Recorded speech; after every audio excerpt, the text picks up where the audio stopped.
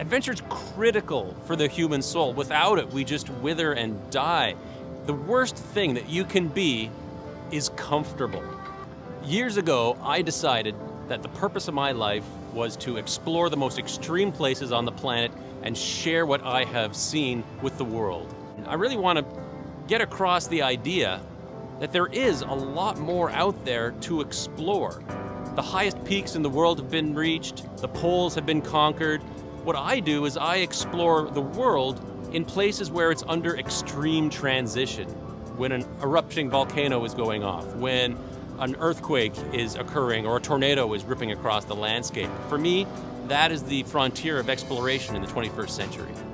Events like TEDx are really important because you get this conglomeration of people who are not necessarily of the same mindset, but of a complementary mindset. It's like taking individual tiles from a mosaic.